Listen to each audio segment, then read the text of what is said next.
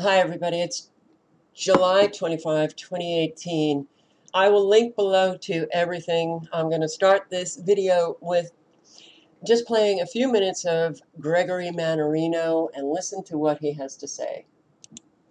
How many of you, with the show of hands, don't be afraid, put your hand up, remember a couple of weeks ago when I came out here and I said that farmers were going to require and get a public bailout? Well, I hate to be right sometimes. Well, that just happened.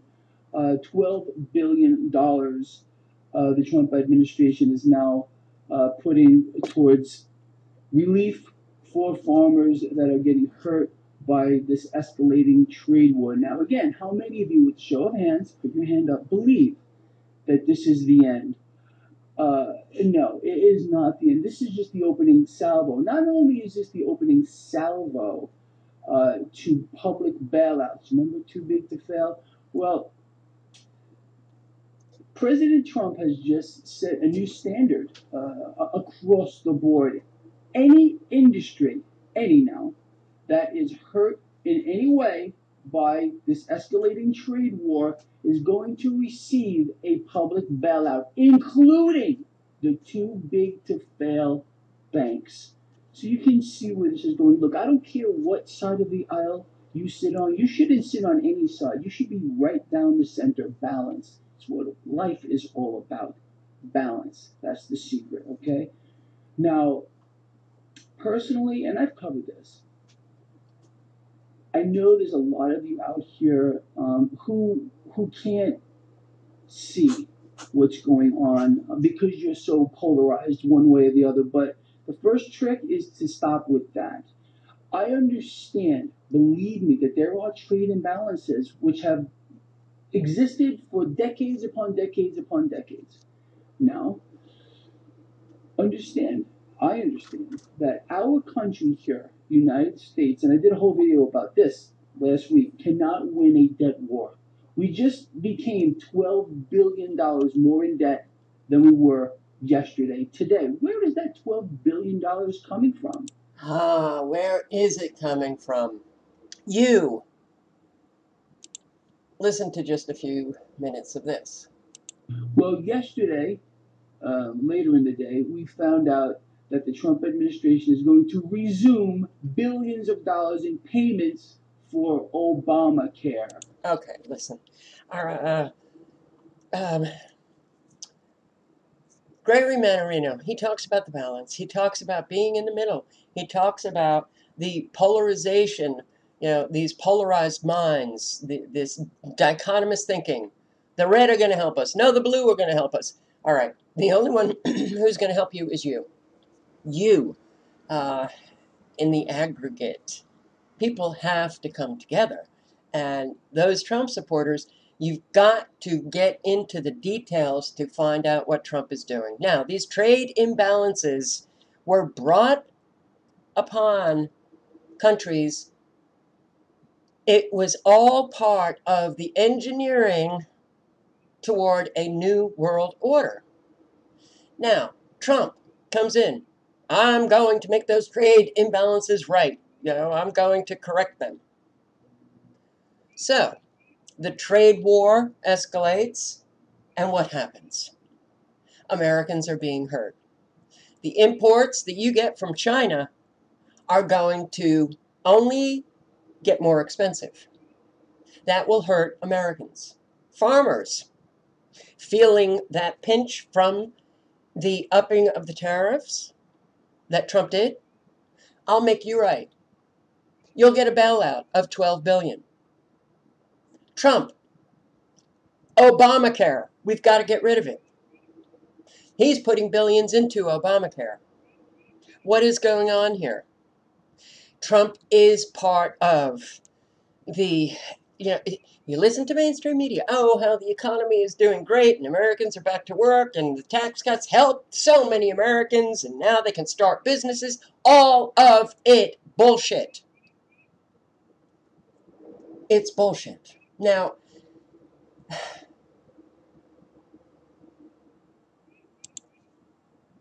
World market check. Everything good? Nope. Non-main. Ni. Niet. No. No.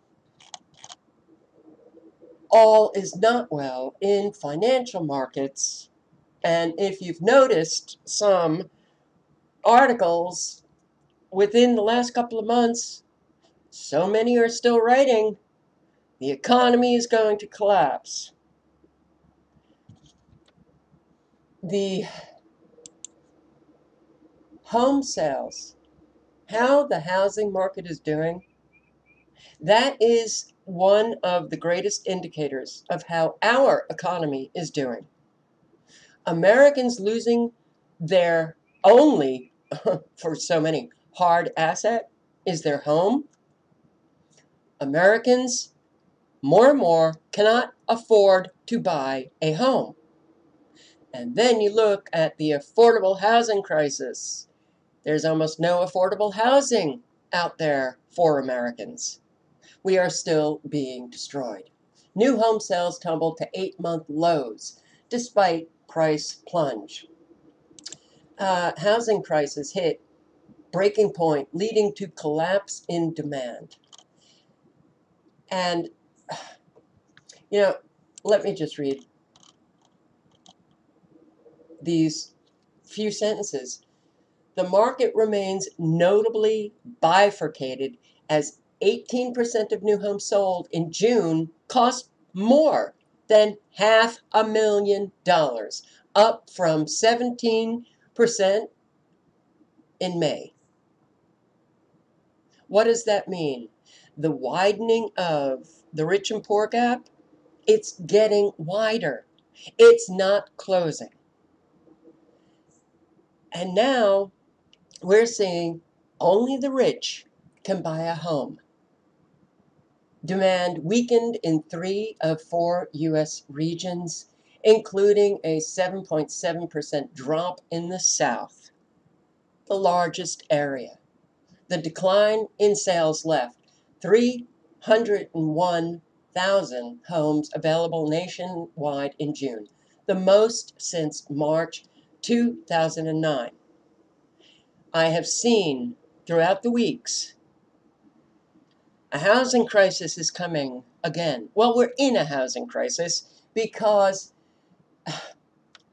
Americans cannot afford $500,000 to buy a home. Now, if you're going to argue with me and say, on my street there's a home for $95,000, what are you talking about? You're not looking at the bigger picture. So the housing prices leading to collapse in demand. And you have a collapse in demand, that means that housing prices are only going to get higher and they'll sit vacant. But look at more articles, the titles. Apartment construction in 2018 expected to decline 11% after strong 6-year run. Existing home sales decline, third month despite rising inventory. Real hourly earnings decline for production workers and flat for all employees as everything gets more expensive. Housing starts unexpectedly plunge 12.3% in June, permits down 2.2%. So something is wrong with what you're hearing from mainstream media about the economy doing swell, and then what you read from an awful lot of people who are not in mainstream media.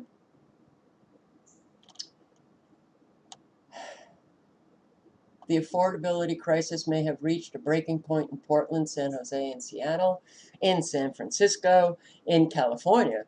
The housing market is way, way on its way to collapse, except for the very rich. Southern California home sales crash, a warning sign to the nation. To the nation.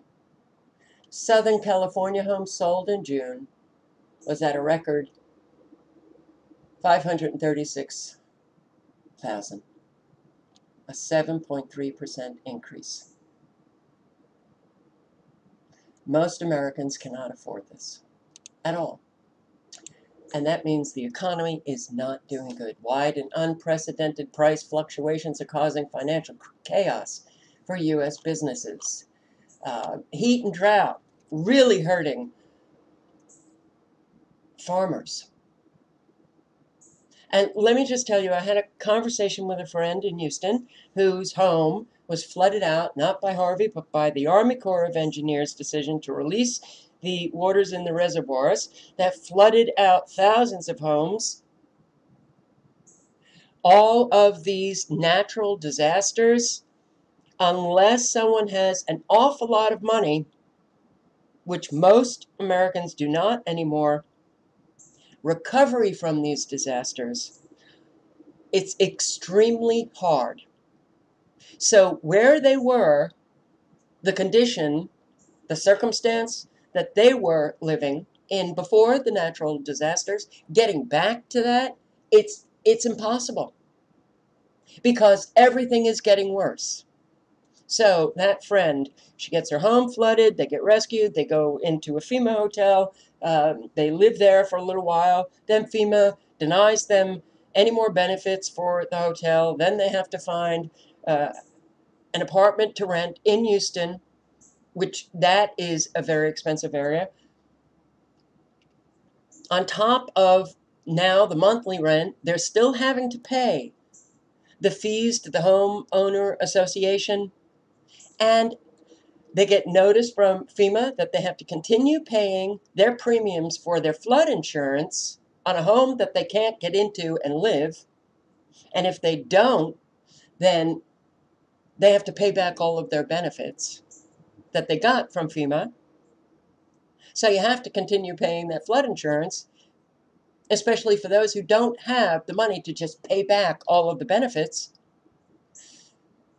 But that flood insurance, I've posted videos on Kafka Winston World, the FEMA, the national program for flood insurance, wow, is that a scam that is leaving FEMA rich, insurance companies rich, and Americans are getting screwed.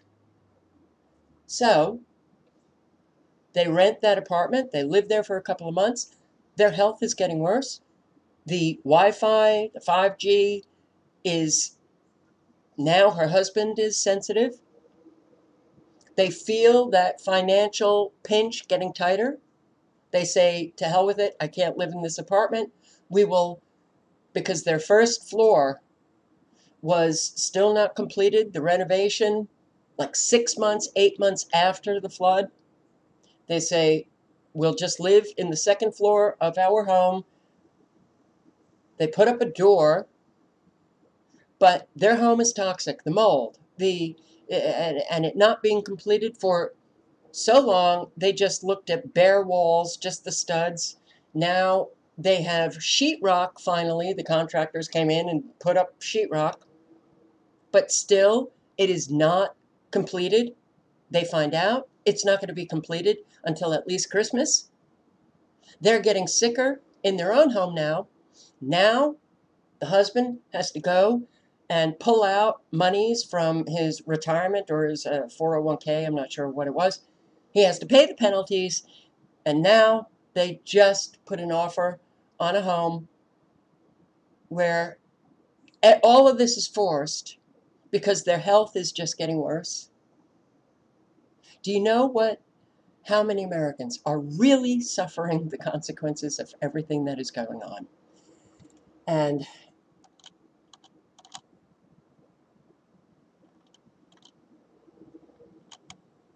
nearly 40 million Americans are still on food stamps. You know, how many times have I heard Sean Hannity, other people in these talk show hosts talk about Trump finally got millions of Americans off food stamps? They're still on food stamps. Food stamps, the amount you get has been greatly decreased.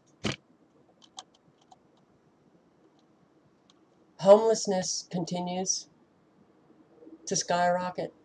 Unprecedented surge. Please look at the big picture. The trade war is already having an impact on the U.S. economy. All of us will be impacted. Trump, the tariffs, now he just came out and said he's going to put a 25% tariff on all car imports. So that these trade wars, Americans are suffering. And then Trump comes out and says, don't worry, I'll bail you out. Does that make any sense to you? It just puts us deeper and deeper into debt while the quote unquote elite and our U.S. corporation continues to profit. I'll link below to everything.